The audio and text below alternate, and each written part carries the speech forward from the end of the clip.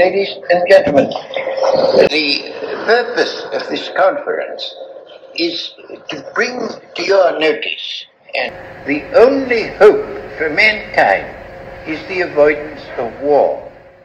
In 1955, Albert Einstein and Bertrand Russell drafted a manifesto for nuclear scientists to gather to discuss curbing the proliferation of nuclear weapons. In 1957, the very first anti-nuclear meeting was held at the historic Thinkers Lodge in Pugwash, Nova Scotia. That Pugwash movement continues today. I am bringing the warning pronounced by the signatories to the notice of all the powerful governments of the world in the earnest hope that they may agree to allow their citizens to survive.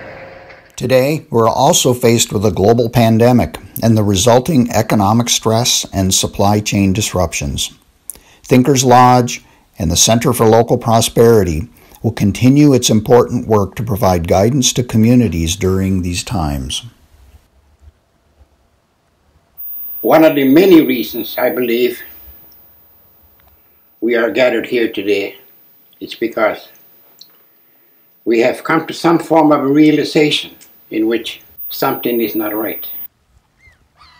The climate change issue, what we're confronting, it's impossible. It is beyond us. But then on the other hand, throughout history, the most interesting things have been in those moments in history when a people decided to do the impossible.